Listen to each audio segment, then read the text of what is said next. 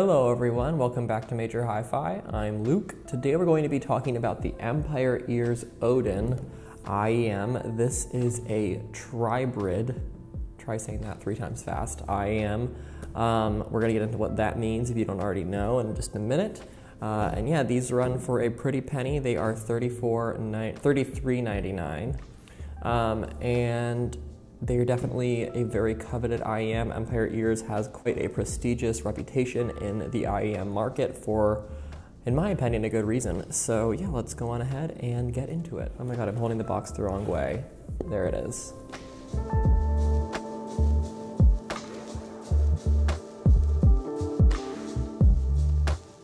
All right, so these are a TriBrid IEM, which means that they have 3 different types of drivers in them, and they are quite a big ticket item, I guess you could say. They're definitely one of the pricier IEMs you can buy. I'll definitely be kind of looking at how these compare to a couple other IEMs in that price range, and yeah, let's take these out of the box. The box on this is kind of nifty.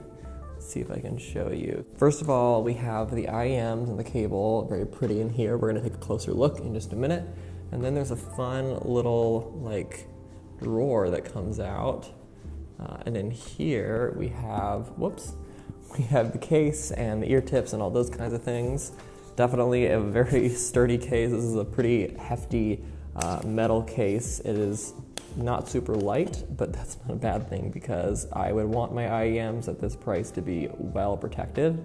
And inside of here we get a cleaning cloth, which is a nice addition. We get these final audio ear tips in quite a cool sort of metal, I don't know, formation going on here. And then we get a cleaning tool. All right, so let's take these out of here. So here are the IEMs. They come with this kind of fabric braided cable. Got this nice, like, this is the Empire Ears logo here.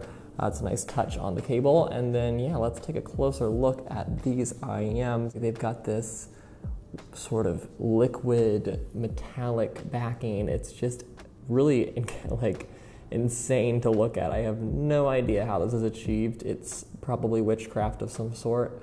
It looks absolutely beautiful. I don't know if like all of these pairs look the same or if each pair is unique, you know, in terms of like the little sort of intricacies of the designs, but both of these actually look a little bit different. And as you can see, one of them has, they each have kind of different parts of the logo on them on each IEM.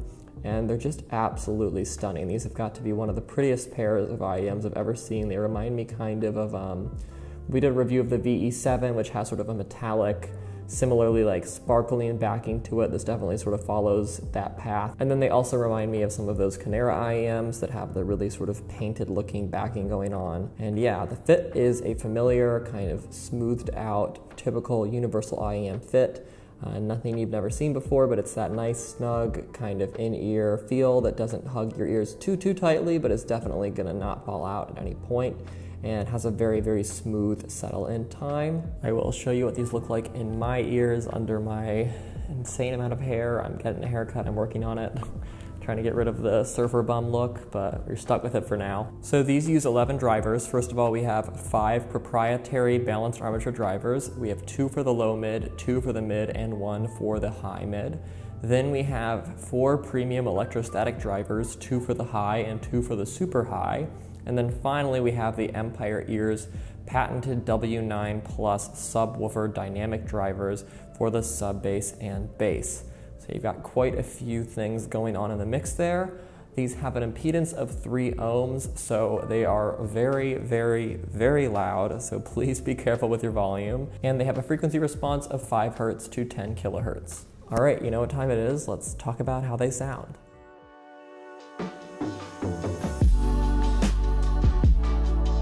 So for starters, on the sound stage, I had pretty high expectations for these because most other IEMs in this price range I've heard have had very, very, very wide sound stages, and this is no exception. It definitely expands far beyond the typical width of an IEM, so similar to IEMs from 64 Audio or Vision Ears, other companies that have some of the kind of like top IEMs in the market that definitely go for an extremely wide sound stage that does not totally sound like you would expect it to, given that an IEM is not usually able to achieve quite the level of width that maybe, you know, you would get from other headphones basically, because they don't, by nature, are not insanely wide, but some of these really high-end IEMs do manage to really push things out to a level that seems almost implausible if you really tried to fathom it, but these do that. They are super, super, super wide. The sonic space created by these is a very kind of room feel, a very big room feel, and in-person kind of live music sound to it a lot of times, for sure. I was listening to Joni Mitchell's song Sex Kills, and one of my favorite songs of the moment, or just maybe all time. And the drums have this incredible kind of swirling sensation around my head with the different tom rolls and cymbal crashes and whatnot. And there was just this general feeling of surround sound, and like I was becoming sort of smaller than the composition. These tiny IEMs were creating a music experience that was just way bigger than me, which is a super, super cool feeling. It's a very consuming soundstage, almost overwhelming at times in a good way, with how much sort of separation there is, and just like I said, the massiveness of it, it really does dwarf the listener in a really, really cool way. So yeah, if you want wide, realistic room feel, then these are a great option. They definitely are on par with other sort of like top of the line IEM sound stages. So like we reviewed the VE7 recently, that was a great IEM sound stage, the U18S, the new U6T, all of those are gonna have sound stages that are above average for an IEM. Canera Nana, that's another one with a really great sound stage. This sits on that same tier of just a great, airy, big sound stage on an IEM that definitely feels really, really tight and well separated. Hey guys, Luke here. Just wanted to pop in and say that if you're enjoying this video, it would be great if you could subscribe and hit the bell to get notified when we make new content, and hit the like button and leave us a comment if you have any suggestions or questions or anything like that. I would love to talk to you guys more. We would really love some help growing the channel, and you know, just want to make sure that we're reaching our audience and whatnot. So yeah, any support is greatly appreciated, and let's get back to the review.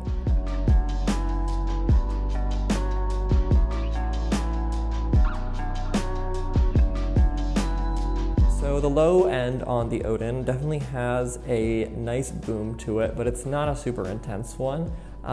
It seems to kind of have an awareness of the sub-frequencies, but it knows when to make use of them, and it knows to be fairly conservative in order to not overwhelm its kind of inherently airy sound. I mentioned the track He, H-E, by J. Paul in a previous review of, I think, like the NS9. That's one of my favorite tracks to test low end on. It's got a great stereo bass synth and a really cool sort of drum pattern going on. This definitely gave that song, especially its, you know, low end, its bass elements, a nice growl, but you know, it kept them contained enough. It had definitely a tight grip on them at the end of the day.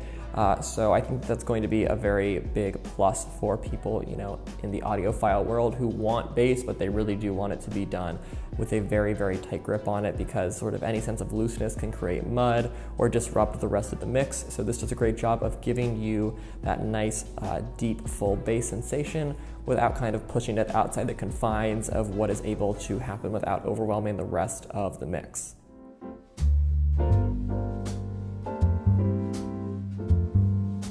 So the mid-range on the Odin, leveling wise, is not unlike anything I've heard before. You know, you've got the high mid pushed forward with some slight coloring to round out the edges. The low mid is pushed back a little bit to make sure things aren't stuffy and to give the mix some room to breathe, but not so much so that we're losing any warmth. That's kind of a pattern I've seen before in terms of frequency response. So the leveling is definitely sort of a typical, like, not overly committing to any sort of signature, just a bit of push on the high mid, a bit of a cut on the low mid. It's pretty simple. What is not so simple and ordinary is how realistic and impactful it is in the mid-range. It's a very, very kind of like cracking of the whip that goes on with a lot of percussion on this IEM that makes it a very, very intimate, up-close experience. They're able to make ear candy out of the most kind of subtle, underpinned elements, things that maybe you've heard of the mix before but have never been really brought to your attention at that level. They do a great job of pulling detail out and also pushing it forward. It's definitely a mid-range that creates that sense of realism, that very up-close and personal feel through its ability to be very impactful and have a nice, not just a nice attack to it, but also just an overall very, very all-encompassing detail, and just sort of like not a single piece is missed or ignored. So it's a very, very intricate mid-range response in terms of its dynamics and its abilities. And then, like I said, its leveling is not taking it in any extreme directions. There's not an extreme cut or boost going on, just a pretty like kind of leveled, balanced mid-range. All right, so the high end on the Odin kind of reminded me of that I've seen on, say, like the 64 Audio U18S, which I'm bringing up again, not because it really reminded me a lot of this, but there were certain characteristics they had in common. And one of them was that the high end on this is definitely bright, but it's able to have that strong sheen without having any sense of like hiss or kind of irritating crackle to it, which is definitely an important thing to avoid. So instead of creating any harshness, the high end on this just leads to a lot of kind of like hyper-realism, a sort of cascading feeling to the music at many times. So it's got a nice fluidity to it, a nice kind of ability to sort of bend and to create a very kind of flowing, just sort of meandering feel to music that's, you know, bright but is smooth in its transitions and able to really create a pleasant brightness and not something that is going to feel like it is overwhelming in the bad way. So vocals there have been a very breathy sort of live performance feel, especially on more minimal mixes where the vocal is really the center of attention. It's given a very, very realistic feel, similar to sort of how the mid-range contributes to that. The high end on here is able to really bring things to life. The top end of percussion is definitely kicked up a notch to create that kind of, well, I use the word crackle negatively now, so I guess I can't use it positively. That would sound contradictory, wouldn't it? It has a nice kind of hair standing up on the back of your neck type of extension to a lot of those more attack-heavy elements in the high end, where it can get that really crisp top end that definitely fills things out, but once again is giving you just the right amount of engagement where it's not pushing it too much.